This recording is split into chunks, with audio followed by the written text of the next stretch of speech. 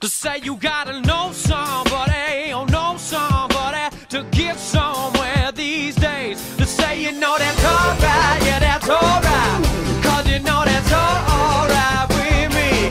Yeah, you know that's alright, yeah that's alright, cause you know. Phil was talking a little bit about private lending, and I was actually pretty uniquely qualified to borrow money privately, in that when I started this business, it was just after, I guess it was 2001, I quit my full-time job without ever buying real estate to become a full-time investor without ever having done it before at all. I was getting so close to buying deals, so close, so close, so close. I said, you know what, if I had more time, I'll just quit my job, I'll have time to go do research at the courthouse and things like that. And I don't recommend people do it that way, but that's the way I did it. And when you quit your job and you find a good deal, it's pretty tough to go to a bank and say, hey, I'm a guy with no job, lend me money.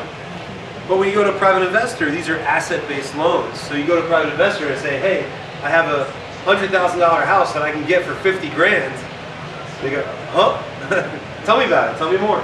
So I use private investors right from the start. And we also use seller financing.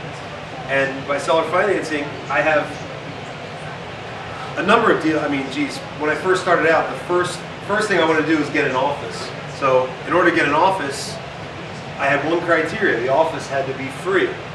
So in other words, I was looking for a multi-unit building that I could have an office in one part and rent out the rest of it, and have all the other rents paid for my office. So I found properties that were free and clear, multi-units, and I said, look, if you'll just let me pay you, you know, whatever it is, $1,000 a month. You want $100,000 for your property? How about I give you $1,000 a month for 100 months? It's $100,000. So that's the kind of deals that I would strike and do owner financing. And like Phil says, you're really in sales because you have to sell your ability to do that. And it was a great start for me because I ended up getting a nice place to have as my office. The rent from one side paid for the entire place. I got my office for free. I still own that property today. It's a couple little retail stores in Hatboro, Pennsylvania, and I moved out of it to the office that Phil showed you up there.